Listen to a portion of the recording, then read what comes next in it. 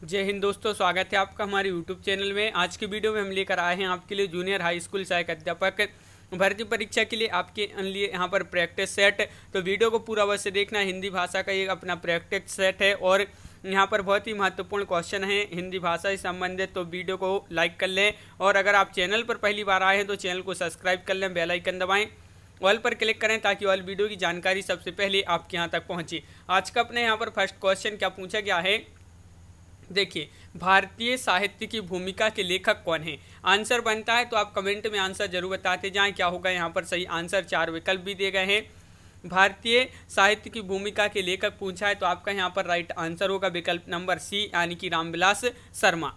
Question number आपका 52 यहाँ पर क्या पूछा है, हिंदी साहित्य का उत्तर मध्यकाल को रीतिकाल किस विद्वान ने कहा है। तो रीतिकाल किस विद्वान ने कहा है हिंदी साहित्य का उत्तर मध्यकाल को, तो रीतिकाल कहा है किसने, तो आपका राइट आंसर होगा आचार्य रामचंद्र शुक्ल, आपका सही आंसर होगा। विकल्प नंबर 1 आपका यहाँ पर सही आंसर है। क्वेश्चन नंबर आपका यहाँ पर देखिए 53 क्या पूछा है, तो क्वेश्चन नंबर 53 आपसे यहाँ पर पूछा है, डॉक्टर रामकुमार वर्मा ने हिंदी साहित्य का आरंभ कब से माना है। किसने, डॉक्टर रामकुमार वर्मा ने हिंदी साहित्य का आरंभ कब से माना है। तो आपका 53 का राइट आंसर है, क्या होगा राइट आंसर, विकल्प नंबर डी, यानी कि 693 ईस्वी से। तो विकल्प नंबर डी आपका यहाँ पर सही आंसर है। क्वेश्चन नंबर 54 पूछा गया है, महापुराण के रचनाकार कौन है। अब्दुल रहमान हैं, धनपाल हैं, पुष्पदंत हैं, पुष्यदंत हैं या स्वयंभू हैं। तो क्वेश्चन नंबर 54 है और आपका सही आंसर होगा महापुराण के जो रचनाकार हैं वह पुष्यदंत हैं। तो विकल्प नंबर आपका बी यहाँ पर सही आंसर है। क्वेश्चन नंबर 55 पूछा है, भरतेश्वर बाहुबली रास इनमें से किस काव्य धारा का ग्रंथ है। जैन साहित्य, सिद्ध साहित्य, रासु साहित्य या नाथ साहित्य। 55 का सही आंसर बताना है, तो भरतेश्वर बाहुबली रास किस काव्य धारा का ग्रंथ है। तो जैन साहित्य आपका यहाँ पर सही आंसर होगा। क्वेश्चन नंबर 56 है, निम्नलिखित में से कौन सी रचना अपभ्रंश की नहीं है। तो बताइए कौन सी रचना अपभ्रंश की नहीं, पूछा है आपसे। यहाँ पर 4 विकल्प भी आपके यहाँ पर दिए गए हैं और आपका यहाँ पर 56 का राइट आंसर होगा विकल्प नंबर डी, यानी कि चित्रावली। चित्रावली आपका यहाँ पर सही आंसर है, बिल्कुल सही। 10 द्वार के सोपान तक किस विधा की रचना है। ये आत्मकथा है, रेखा चित्र, संस्मरण है या जीवनी है। क्वेश्चन नंबर 57 का आंसर बताना है, तो 57 का राइट आंसर है विकल्प नंबर आपका बी सही आंसर होगा, यानी कि संस्मरण आपका यहाँ पर सही आंसर है। संस्मरण राइट आंसर है, बिल्कुल सही। क्वेश्चन नंबर 58 पूछा है, तुलसीदास किस दार्शनिक मत के भक्त कवि थे। क्वेश्चन नंबर 58 है, महत्वपूर्ण है और आपका यहाँ पर सही आंसर है, तुलसीदास किस दार्शनिक मत के भक्त कवि थे। तो आपका राइट आंसर है विशिष्टा द्वैतवाद, आपका यहाँ पर सही आंसर है विकल्प नंबर डी, राइट आंसर है 58 का। क्वेश्चन नंबर 59 क्या पूछा है, तो 59वां क्वेश्चन पूछा है आपसे, इनमें से किस मध्यकालीन संत या भक्त कवि का राजस्थान से संबंध नहीं था। राजस्थान से संबंध मलुकदास, संत पीपा या नांगरीदास या इनमें से कोई नहीं। तो 59 का राइट आंसर है मलुकदास, आपका यहाँ पर सही आंसर है विकल्प नंबर ए, राइट आंसर होगा। ज्ञानबोध के रचनाकार कौन है, क्वेश्चन नंबर 60 का आंसर बताना है। बताइए ज्ञानबोध के रचनाकार कौन है, क्वेश्चन नंबर 60 है, महत्वपूर्ण है और आपका राइट आंसर होगा क्वेश्चन नंबर 60 का विकल्प नंबर बी, यानी कि मलुकदास, आपका सही आंसर है। कश्मीर रात के बाद किसकी यात्रा साहित्य है। तो बताइए कन्हैयालाल नंदन या कमलेश्वर, श्रीकांत वर्मा या कृष्णनाथ। क्वेश्चन नंबर 61, कश्मीर रात के बाद किसकी यात्रा साहित्य है। तो 61 का राइट आंसर है विकल्प नंबर डी, कृष्णनाथ, आपका सही आंसर यहाँ पर होगा। क्वेश्चन नंबर 62 क्या पूछा है, तो यहाँ पर पूछा है क्वेश्चन नंबर 62, आचार्य रामचंद्र शुक्ल ने गोस्वामी तुलसीदास द्वारा रचित ग्रंथों की संख्या कितनी मानी है। रामचंद्र शुक्ल जी ने कितनी मानी है, ये आपके लिए बताना है 62 में। तो आपका सही आंसर यहाँ पर होगा 62 का विकल्प नंबर बी, यानी कि 12 है, आपका यहाँ पर सही आंसर है। 12 राइट आंसर है। क्वेश्चन नंबर 63 पूछा है, इनमें से कौन सी रचना नंददास की नहीं है। नहीं पूछा है मान मंजरी, अनेकार्थ मंजरी, दान लीला या रूप मंजरी। तो 63 का आपका जो सही आंसर है वह है आपका विकल्प नंबर बी, यानी कि दान लीला, आपका यहाँ पर सही आंसर है, बिल्कुल सही। बरवैया नायिका भेद किसकी रचना है। क्वेश्चन नंबर है 64 और 64 का आंसर आपको बताना है, क्या होगा राइट आंसर। बरवैया नायिका भेद किसकी रचना है। तो 64 का राइट आंसर है रहीम, यानी कि विकल्प नंबर बी आपका यहाँ पर सही आंसर है। श्रृंगार लतिका की रचयिता कौन है। श्रृंगार लतिका की रचयिता पूछा है ध्वजदेव है, देव है, चिंतामणि या रत्नाकर। क्वेश्चन नंबर 65 है और आपका यहाँ पर सही आंसर है 65 का विकल्प नंबर 1 यानी कि ध्वजदेव आपका यहाँ पर सही आंसर होगा ध्वजदेव। क्वेश्चन नंबर आपका यहाँ पर 66 क्या पूछा गया है, गंगा लहरी किसकी रचना है, मतीराम, ठाकुर, पद्माकर या बोधा। क्वेश्चन नंबर 66 है, महत्वपूर्ण है और आपका यहाँ पर सही आंसर क्या होगा, गंगा लहरी ये जो रचना है पद्माकर जी की है। विकल्प नंबर बी आपका यहाँ पर सही आंसर होगा। क्वेश्चन नंबर आपका 67 पूछा है निम्नलिखित में से कौन आचार्य कवि नहीं है। देखिए आचार्य कवि नहीं है, केशवदास, चिंतामणि, भिखारीदास या ब्रजवासीदास। तो 67 का राइट आंसर है ब्रजवासीदास यानी कि विकल्प नंबर डी आपका यहाँ पर सही आंसर है। क्वेश्चन नंबर 68 पूछा है अबदा उत्तम काव्य है, मध्य लक्षणालीन, अधम व्यंजना, रस विरस, उल्टी कहत नवीन। शब्द शक्ति के विषय में निम्नलिखित कथन किसका है, ये कथन आपके लिए बताना है। शब्द शक्ति के विषय में ये कथन है और ये कथन किसका है, तो 68 का राइट आंसर होगा आपका विकल्प नंबर यहाँ पर सी यानी कि देव कवि। देव कवि आपका यहाँ पर सही आंसर है। क्वेश्चन नंबर 69 पूछा है आलम, घनानंद, बोधा, ठाकुर किस काव्य धारा के कवि माने जाते हैं।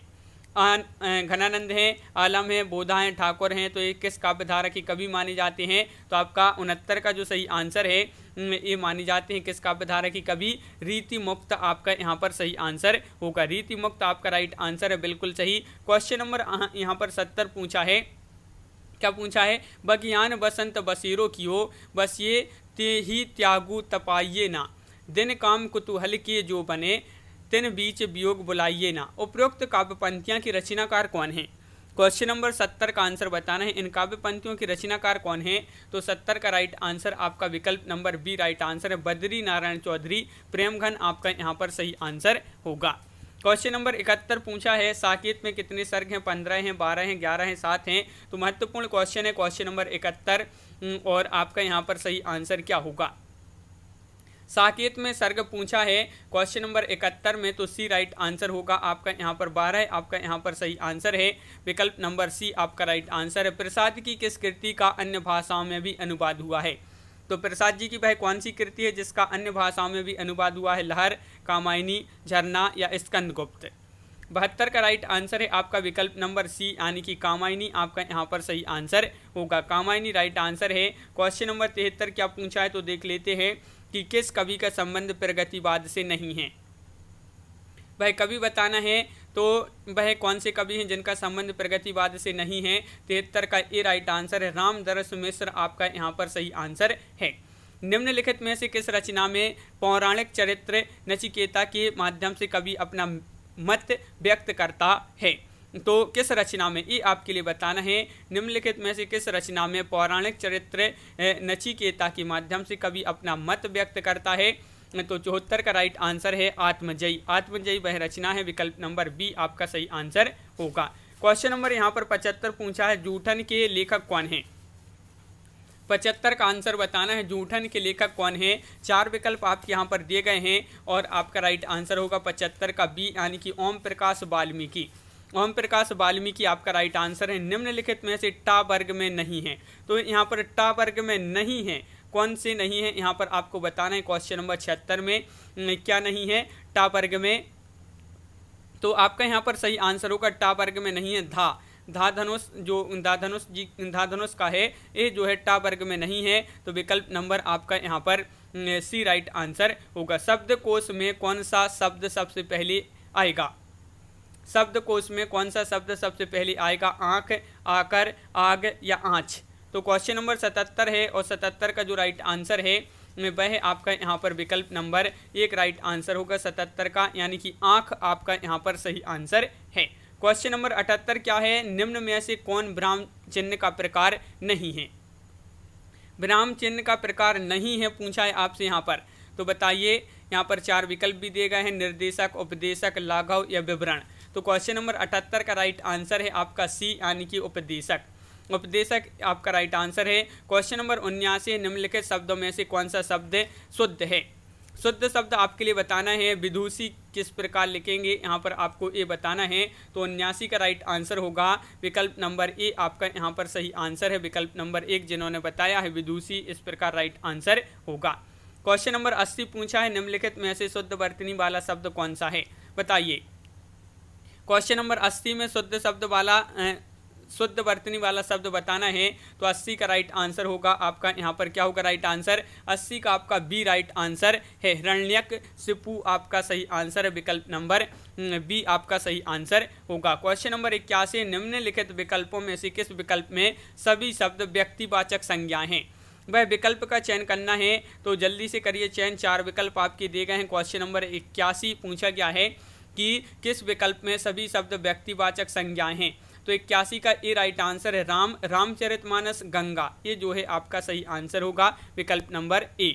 क्वेश्चन नंबर आपका 82 पूछा है, निम्नलिखित वाक्य में रेखांकित शब्द कौन सी संज्ञा दर्शाता है, तो ये शब्द आपके लिए बताना। इतिहास में कई चंद्रगुप्त मिलते हैं। चंद्रगुप्त यहाँ पर आपके लिए संज्ञा बताना है, तो कौन सी संज्ञा होगी, तो आपका यहाँ पर 82 का राइट आंसर है आपका जातिवाचक, यानी कि विकल्प नंबर डी आपका यहाँ पर सही आंसर होगा।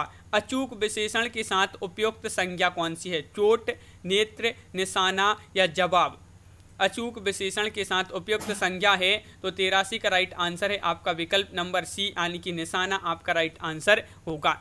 क्वेश्चन नंबर 84 है यहाँ पर कि निम्न में सर्वनाम शब्द कौन सा है, दान, कुछ, भजन या पढ़ना।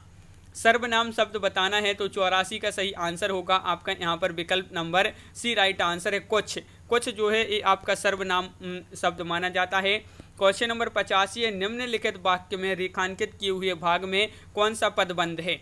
देखिए, बढ़ चढ़कर बातें करने वाली तुम संजीदा क्यों हो गए, इसमें आपके लिए बढ़ चढ़कर बातें करने वाली, इसमें आपके लिए क्या बताना है, पदबंध बताना है, संज्ञा, सर्वनाम, क्रिया विशेषण या फिर विशेषण। तो क्वेश्चन नंबर 85 का सही आंसर है आपका विकल्प नंबर सी, यानी कि सर्वनाम आपका यहाँ पर सही आंसर होगा। न्यूनतम विशेषण की कौन सी अवस्था है, तो मूलावस्था, उत्तरावस्था, प्रथमावस्था या उत्तमा अवस्था। न्यूनतम विशेषण की कौन सी अवस्था है, तो 86 का राइट आंसर है आपका उत्तमावस्था आपका सही आंसर होगा। क्वेश्चन नंबर 87, शब्द उसका हिंदी व्याकरण के अनुसार विशेषण के भेदों की किस श्रेणी में आता है, तो उसका ये जो शब्द है ये हिंदी व्याकरण के अनुसार विशेषण के भेदों की किस श्रेणी में आता है, तो 87 का सही आंसर होगा विकल्प नंबर सी, सार्वनामिक विशेषण। सार्वनामिक विशेषण आपका यहाँ पर सही आंसर होगा। क्वेश्चन नंबर 88 है, दो प्राणियों तथा वस्तुओं के बीच तुलना की जाती है, तो क्रिया किस रूप में दिखाई पड़ती है, मूल अवस्था में, उत्तरावस्था में, पूर्वावस्था में या उत्तम अवस्था में। तो क्वेश्चन नंबर 88 है, दो प्राणियों तथा वस्तुओं के बीच तुलना की जाती है, तो क्रिया किस रूप में दिखाई पड़ती है। 88 का राइट आंसर विकल्प नंबर सी, उत्तरा अवस्था आपका सही आंसर है। क्वेश्चन नंबर 89, कुछ शब्द का निम्नलिखित में से किस रूप में प्रयोग नहीं किया जा सकता। कुछ ये आपका शब्द है और इसका किस रूप में प्रयोग नहीं किया जा सकता है, तो क्वेश्चन नंबर 89 है, राइट आंसर है आपका सी, यानी कि क्रिया रूप में इसका जो है इस शब्द का प्रयोग नहीं किया जा सकता है। क्वेश्चन नंबर आपका यहाँ पर 90 क्या पूछा है, क्रिया विशेषण की कितने भेद होते हैं, 4, 2, 3 या 7। क्वेश्चन नंबर 90 पूछा है क्रिया विशेषण के कितने भेद होते हैं, तो 90 का राइट आंसर है आपका यहाँ पर 4 भेद होते हैं। कितने भेद होते हैं, 4 भेद, विकल्प नंबर 1 आपका यहाँ पर सही आंसर है। रविवार है वह घर पर ही रहेगा, रेखांकित शब्द को पहचानिए। बताइए यहाँ पर ही, यहाँ पर ये जो है ये आपका कौन सा शब्द है, सर्वनाम, निपात, प्रत्यय, उपसर्ग। तो क्वेश्चन नंबर 91 का राइट आंसर है सी, यानी कि निपात आपका यहाँ पर सही आंसर है। दिए गए विकल्पों में से कौन सा शब्द पुल्लिंग स्त्रीलिंग दोनों में प्रयुक्त होता है, पुल्लिंग में और स्त्रीलिंग दोनों में प्रयुक्त होता है, तो 92 का राइट आंसर आपका यहाँ पर क्या होगा। बताइए 92 का राइट आंसर क्या होगा यहाँ पर, तो यहाँ पर क्वेश्चन नंबर 92 है और आपका राइट आंसर यहाँ पर जो है वह क्या है, चित्रकार आपका यहाँ पर सही आंसर होगा। चित्रकार राइट आंसर है, विकल्प नंबर 1 यहाँ पर आपका चित्रकार लिखा है तो राइट आंसर होगा। अगला क्वेश्चन क्या पूछा है, तो क्वेश्चन नंबर 93 है, सुधी शब्द के अंत में क्या जोड़ने पर शब्द बहुवचन बन जाएगा। बताइए ये सुधी शब्द है, इसमें कौन सा जो है शब्द जोड़ने पर ये बहुवचन बन जाएगा, जन, वर्ग, वृंद या गण। तो 93 का राइट आंसर आपका ये राइट आंसर है जन, यानी कि सुधी जन, तो ये जो है बहुवचन शब्द बन जाएगा। क्वेश्चन नंबर आपका 94 है, निम्न में अधिकरण कारक का परसर्ग कौन सा है। क्वेश्चन नंबर 94 का आंसर बताना है कि निम्न में अधिकरण कारक का परसर्ग कौन सा है। तो 94 का राइट आंसर है 1 यानी कि पर आपका यहाँ पर सही आंसर होगा। यहाँ पर क्वेश्चन नंबर 95 है, मैं प्रतिदिन दूध पीता हूँ, वाक्य को रेखांकित पद में कारक है, बताइए यहाँ पर कौन सा कारक होगा। तो आपका यहाँ पर राइट आंसर है 95 का राइट आंसर होगा यहाँ पर विकल्प नंबर बी यानी कि कर्म कारक आपका यहाँ पर सही आंसर है। 4 पाई खालिस्तान शब्द है ऋण, यौगिक, योग ऋण या अर्थ तत्व। 4 पाई बताना है तो 96 का सही आंसर है आपका सी यानी कि योग ऋण शब्द माना जाता है 4 पाई। यहाँ पर क्वेश्चन नंबर 97 है, निम्नलिखित में शब्दों में से तद्भव प्रत्यय को पहचानना है यहाँ पर, तो बताइए कौन सा होगा। प्रस्तर, तेल, जामुन या फिर पौत्र। तो यहाँ पर आपका राइट आंसर है 97 का विकल्प नंबर बी राइट आंसर है, जामुन आपका यहाँ पर सही आंसर होगा। विकल्प नंबर आपका यहाँ पर बी राइट आंसर होगा। यहाँ पर 98वां क्वेश्चन पूछा है, निम्नलिखित में से संकर शब्द कौन सा है, बताइए। यहाँ पर क्वेश्चन नंबर 98 है, 4 विकल्प दिए गए हैं और सभी लोग वीडियो को लाइक अवश्य करते जाएं। क्या है इसका राइट आंसर, तो चुगलखोर आपका विकल्प नंबर जो बी है वह आपका यहाँ पर सही आंसर होगा, चुगलखोर। अवतरण शब्द में कौन सा उपसर्ग है, नीचे दिए गए विकल्पों में से सही विकल्प का चयन करना है। अवतरण में उपसर्ग बताना है, अवत, अव, आ या रण। अवतरण में बताना है तो आपका 99 का राइट आंसर है, विकल्प नंबर आपका क्या होगा राइट आंसर, सी राइट आंसर है, अव आपका सही आंसर यहाँ पर है। निम्नलिखित शब्दों में से किस शब्द में पन प्रत्यय नहीं है, बताइए। पन प्रत्यय किस में नहीं है, बालपन, धनवंत या फिर भोलापन या मनमानापन। पन प्रत्यय नहीं है तो 100 का राइट आंसर है आपका विकल्प नंबर सी यानी कि धनवंत में पन प्रत्यय नहीं है। क्वेश्चन नंबर 101 पूछा है, कथित शब्द का विलोम क्या होगा। कथित का विलोम बताना है तो यहाँ पर 101वां क्वेश्चन है और कथित का विलोम जो होगा वह होगा अकथित। अकथित विकल्प नंबर सी आपका यहाँ पर सही आंसर है। श्री गणेश शब्द का विलोम क्या होगा, इति, अथ, इति श्री, इत्यालम। तो श्रीगण शब्द आपका दिया गया है और इसका विलोम बताना है तो 102 का राइट आंसर है इति श्री। इति श्री आपका यहाँ पर सही आंसर है यानी कि विकल्प नंबर बी। क्वेश्चन नंबर 103 पूछा है, जल शब्द का पर्यायवाची है तो कौन सा होगा। क्वेश्चन नंबर 103 में बताना है जल का पर्यायवाची कौन सा होगा। यहाँ पर 4 विकल्प भी दिए गए हैं। क्वेश्चन नंबर 103 है और आपका यहाँ पर राइट आंसर होगा सलिल। सलिल आपका यहाँ पर राइट आंसर होगा विकल्प नंबर 1। निम्नलिखित में से कौन सा शब्द वृक्ष का पर्यायवाची नहीं है, नहीं है, तरु, पादप, विहग या फिर साखी। तो वृक्ष का पर्यायवाची नहीं है तो 104 का राइट आंसर आपका बी राइट आंसर होगा, विहग। क्वेश्चन नंबर 105 पूछा है, पंच शब्द का अनिकार्ती शब्द नहीं है। पंच शब्द का अनिकार्ती शब्द नहीं है तो 105 का राइट आंसर है आपका पंचानन। पंचानन आपका यहाँ पर डी राइट आंसर होगा। अली, अली और अली शब्द युग्म का सही अर्थ बताना है यहाँ पर। तो इस जो शब्द युग्म दिया गया है इसका सही अर्थ क्या होगा। तो क्वेश्चन नंबर 106 है, राइट आंसर है आपका विकल्प नंबर बी यानी कि अली का अर्थ होता है भौरा और अली का अर्थ होता है सखी। तो विकल्प नंबर बी आपका यहाँ पर सही आंसर होगा। यहाँ पर क्वेश्चन नंबर 107 पूछा, अनिष्ट का अर्थ खालिस्तान होता है परंतु अनिष्ट का अर्थ निष्ठाहीन होता है। ये समरूपी भिन्नार्थक शब्द है। देखिए यहाँ पर अनिष्ट का अर्थ खालिस्तान होता है और अनिष्ट का अर्थ निष्ठाहीन होता है। तो अनिष्ट का अर्थ क्या होता है तो 107 का राइट आंसर है ए यानी कि हानि। क्वेश्चन नंबर आपका यहाँ पर 108 पूछा है, सकल, सकल शब्द का अर्थ क्या होता है। यहाँ पर ए आपको अर्थ बताना है, सकल, सकल का अर्थ क्या होता है। तो आपका राइट आंसर है क्वेश्चन नंबर 108 का सी यानी कि संपूर्ण और अंश। इस प्रकार विकल्प नंबर सी आपका सही आंसर है। यहाँ पर क्वेश्चन नंबर 109 पूछा है, जिस पेड़ के पत्ते झड़ गए हों के लिए एक शब्द कौन सा है। तो बताइए, बताइए क्या होगा राइट आंसर। 109 का राइट आंसर बताना है तो जिस पेड़ के पत्ते झड़ गए हों के लिए एक शब्द बताना है। 109 का राइट आंसर है अपर्णा। अपर्णा विकल्प नंबर आपका बी सही आंसर होगा। जो हमेशा रहने वाला है उसको कहते हैं, जो हमेशा रहने वाला है। बताइए क्वेश्चन नंबर 110 का राइट आंसर बताना है तो 110 का राइट आंसर क्या होगा। महत्वपूर्ण क्वेश्चन है, शाश्वत आपका यहाँ पर सही आंसर है, विकल्प नंबर ए आपका सही आंसर होगा। अभिधन उदय की संधि कीजिए। अभिधन उदय बराबर क्या होगा बताइए। क्वेश्चन नंबर 111 है और 111 का राइट आंसर आपको बताना है। तो अभ्युदय आपका यहाँ पर विकल्प नंबर 1 सही आंसर होगा। अभिधन उदय बराबर अभ्युदय। क्वेश्चन यहाँ पर क्या पूछा है कि नीचे दिए गए शब्दों को सही संधि विच्छेद का चयन कीजिए। तो यहाँ पर आपके लिए सही संधि विच्छेद का चयन करना है। तो तिरस्कार का सही संधि विच्छेद कौन सा होगा बताइए। क्वेश्चन नंबर 112 है, महत्वपूर्ण है। तिरस्कार का संधि विच्छेद बताना है। तो तिह धन कार बराबर तिरस्कार आपका यहाँ पर सही आंसर होगा। विकल्प नंबर बी आपका यहाँ पर राइट आंसर होगा। त्रह धन कार बराबर तिरस्कार आपका सही आंसर होगा। गौशाला में कौन सा समास है? गौशाला में समास बताना है। 113 का राइट आंसर यहाँ पर क्या होगा? द्विगु, तत्पुरुष, द्वंद्व या अवयवी भाव। तो यहाँ पर क्वेश्चन नंबर 113 है, राइट आंसर है आपका सी यानी कि तत्पुरुष आपका सही आंसर है। त्रिवेणी शब्द में कौन सा समास है बताइए। क्वेश्चन नंबर 114 का सही आंसर कर्मधारय, बहुब्रीहि या द्विगु या द्वंद्व। त्रिवेणी में आपके लिए बताना है। तो क्वेश्चन नंबर 14 का सही आंसर होगा यहाँ पर द्विगु होगा राइट आंसर। विकल्प नंबर सी आपका सही आंसर है। निम्नलिखित वाक्य को मिश्र वाक्य में परिवर्तित कीजिए। देखिए ये वाक्य आपका दिया है, राम आया और श्याम चल दिया। इसको मिश्र वाक्य में जो है क्या करना है, परिवर्तित करना है। तो आपका यहाँ पर राइट आंसर क्या होगा? देखिए यहाँ पर आपका सही आंसर होगा बी, जैसे ही राम आया श्याम चल दिया।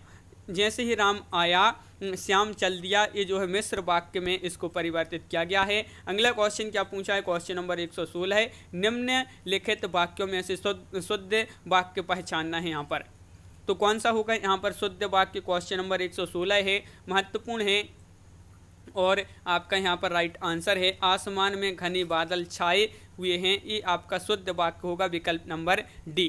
क्वेश्चन नंबर यहाँ पर क्या पूछा है? 117 है, देख लेते हैं। 117 का क्वेश्चन पूछा है, राधा कृष्णन खालिस्तान स्वाध्याय खालिस्तान।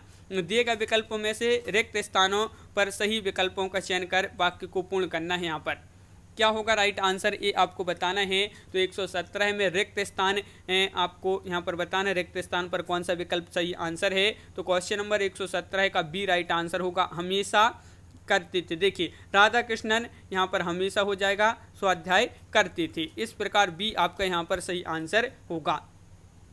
क्वेश्चन नंबर 118 क्या पूछा है? अखियाँ हरि दर्शन की भीखी, कैसे रहें रूप रस रांची, ये बत्तियाँ सूनी रूखी।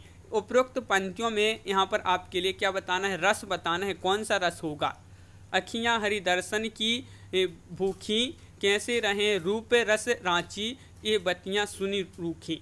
इसमें आपको रस बताना है। तो 118 का राइट आंसर है आपका वियोग श्रृंगार रस। वियोग श्रृंगार रस आपका यहाँ पर सही आंसर होगा। निर्वेद रस, निर्वेद किस रस का स्थायी भाव है? शांत, करुण, हास्य या श्रृंगार। 119 का राइट आंसर है आपका शांत यानी कि विकल्प नंबर ए आपका यहाँ पर सही आंसर होगा। निम्न में सममात्रक छंद कौन सा उदाहरण है? सममात्रक छंद उदाहरण है दोहा, चौपाई, स्वरठा या सभी।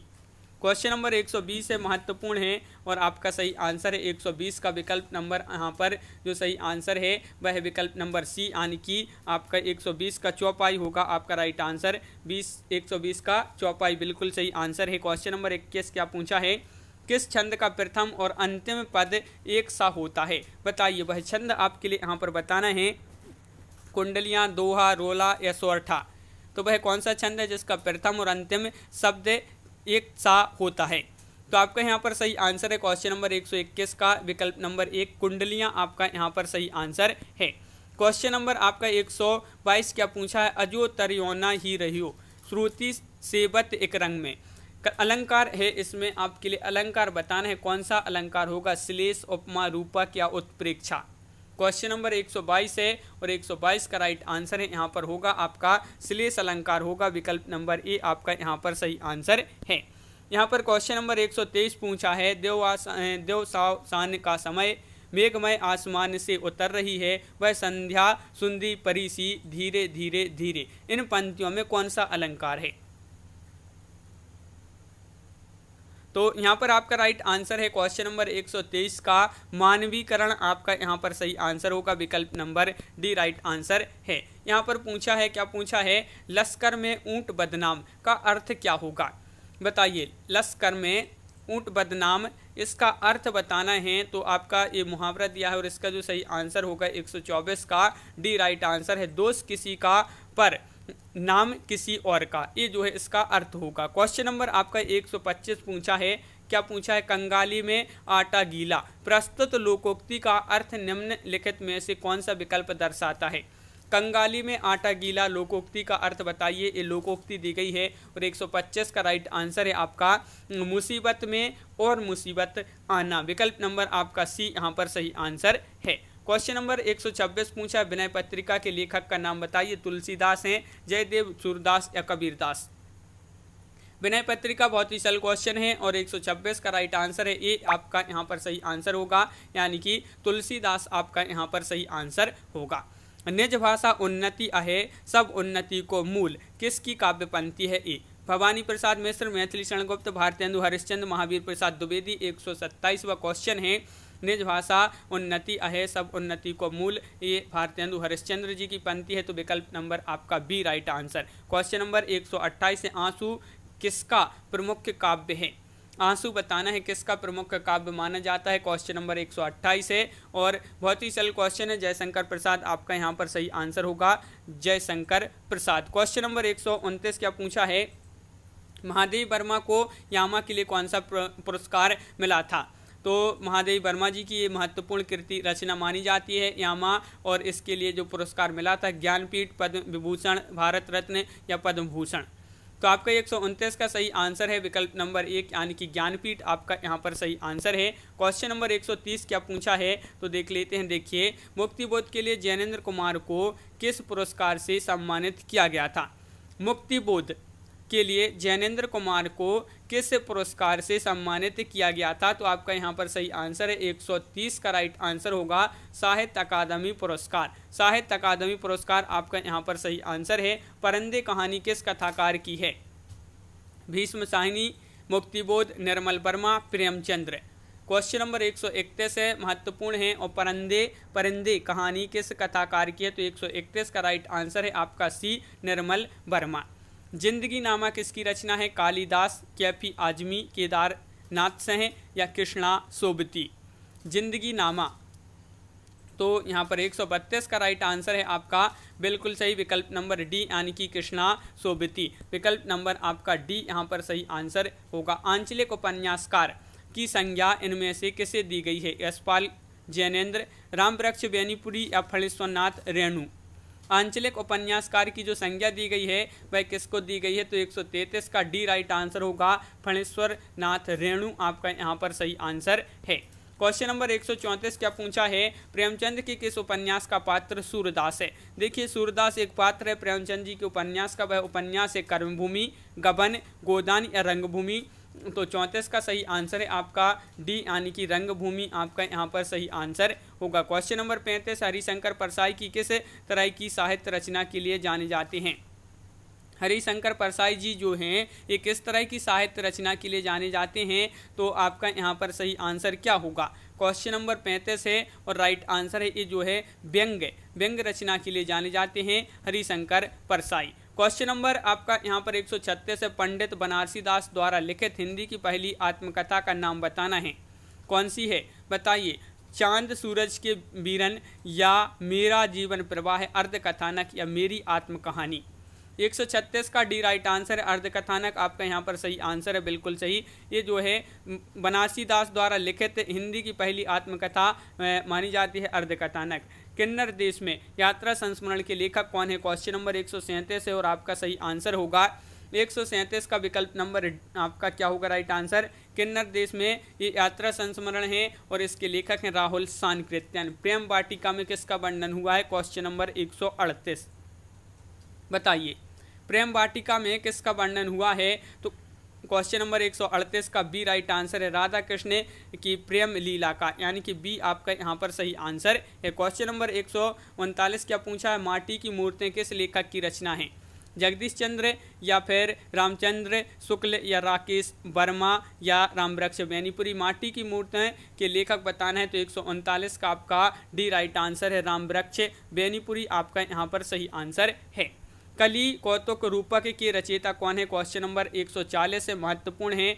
कली कौतुक रूपक के रचयिता पूछा है तो आपका सही आंसर क्या होगा? प्रताप नारायण मिश्र, यानी कि विकल्प नंबर बी आपका यहाँ पर सही आंसर है। वह सफरता की मुकाम था कृति की लेखिका है मैत्रेय पुष्पा, उषा प्रियंवदा, मृदुला गर्ग या प्रभा खेतान। 141 का सही आंसर आपका यहाँ पर जो है वह सफरता की मुकाम, ये जो कृति है और इसकी लेखिका है मैत्रेय पुष्पा।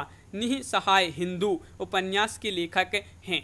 निःसहाय हिंदू उपन्यास के लेखक कौन है? तो 142 का राइट आंसर बताना है। तो 142वां क्वेश्चन है, महत्वपूर्ण है, विकल्प नंबर बी राइट आंसर है। राधा कृष्णदास आपका यहाँ पर सही आंसर होगा। राधा कृष्णदास आपका राइट आंसर है। क्वेश्चन नंबर 143 है, आरंभिक हिंदी कहानी दुलाईवाली का रचनाकार कौन है? बताइए, दुलाईवाली कहानी के रचनाकार कौन है? आरंभिक कहानी है दुलाईवाली और इसके जो रचनाकार हैं वह कौन है? तो आपका सही आंसर होगा बंग महिला। बंग महिला यानी कि विकल्प नंबर डी आपका यहाँ पर सही आंसर है। रचना काल के अनुसार कौन सा अनुक्रम सही है, यहाँ पर आपके लिए बताना है। रचना काल के अनुसार बताना है कौन सा अनुक्रम यहाँ पर सही होगा। क्वेश्चन नंबर 144 है और महत्वपूर्ण है और आपका सही आंसर यहाँ पर विकल्प नंबर ए सही आंसर। शिव शंभू के चिट्ठे, काव्य और कला तथा अन्य निबंध, कुटज कहाँ हैं, द्वारिका, ये जो आपका अनुक्रम दिया है ये आपका यहाँ पर सही आंसर है। महादेव वर्मा का गौरा गाय किस विधा की रचना है? ललित निबंध है, ये व्यंग है, आत्मकथा है, रेखा चित्र है। महत्वपूर्ण क्वेश्चन पूछा गया है। 145 का राइट आंसर होगा, ये रेखा चित्र माना जाता है। क्या माना जाता है? रेखा चित्र माना जाता है। महादेव वर्मा का गौरा गाय किस विधा की रचना है? तो रेखा चित्र आपका सही आंसर है। अब आपसे यहाँ पर पूछे गए हैं गद्यांश से संबंधित यहाँ पर महत्वपूर्ण क्वेश्चन। तो ये जो गद्यांश हैं बहुत बड़े बड़े गद्यांश हैं तो इनको छोड़ देते हैं। 5 क्वेश्चन आपके गद्यांश से यहाँ पर पूछे गए हैं। तो इस प्रकार अपने यहाँ पर बहुत ही महत्वपूर्ण क्वेश्चन कंप्लीट हुए। कैसा लगा ये वीडियो कमेंट में जरूर बताएं। अगर आप चैनल पर पहली बार आए हैं तो चैनल को सब्सक्राइब कर लें, बेल आइकन दबाएं, ऑल पर क्लिक करें ताकि ऑल वीडियो की जानकारी आपके यहाँ तक पहुँचे। ज़्यादा से ज़्यादा वीडियो को शेयर करें और वीडियो को लाइक करना ना भूलें। तो आज के वीडियो में बस इतना ही। सभी के लिए बहुत बहुत धन्यवाद। जय हिंद।